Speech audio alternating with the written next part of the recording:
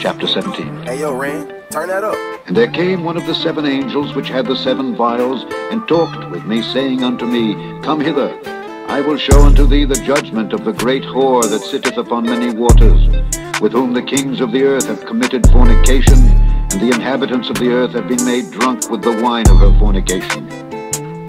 So he carried me away in the spirit into the wilderness, and I saw a woman sit upon a scarlet-colored beast, full of names of blasphemy, having 7 heads and 10 horns. And the woman was arrayed in purple and scarlet color, and decked with gold and precious stones and pearls, having a golden cup in her hand, full of abominations and filthiness of her fornication. And upon her forehead was a name written, Mystery, Babylon the Great, the mother of harlots and abominations of the earth. And I saw the woman drunken with the blood of the saints and with the blood of the martyrs of Jesus. And when I saw her, I wondered with great admiration. And the angel said unto me, Wherefore didst thou marvel? I will tell thee the mystery of the woman and of the beast that carrieth her, which hath the 7 heads and 10 horns. The beast that thou sawest was and is not, and shall ascend out of the bottomless pit, and go into perdition. And they that dwell on the earth shall wonder, whose names were not written in the book of life from the foundation of the world, when they behold the beast that was, and is not, and yet is. And here is the mind which hath wisdom. The 7 heads are 7 mountains on which the woman sitteth.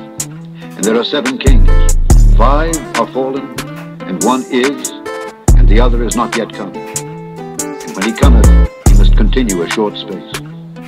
And the beast that was and is not, even he is the 8th, and is of the 7, and goeth into perdition. And the 10 horns which thou sawest are 10 kings, which have received no kingdom as yet, but receive power as kings 1 hour with the beast. These have 1 mind, and shall give their power and strength unto the beast. These shall make war with the Lamb, and the Lamb shall overcome them, for he is Lord of lords and King of kings, and they that are with him are called and chosen and faithful.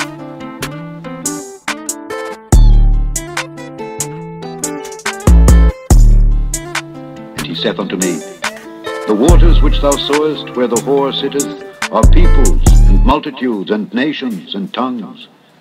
And the 10 horns which thou sawest upon the beast, these shall hate the whore, and shall make her desolate and naked, and shall eat her flesh, and burn her with fire.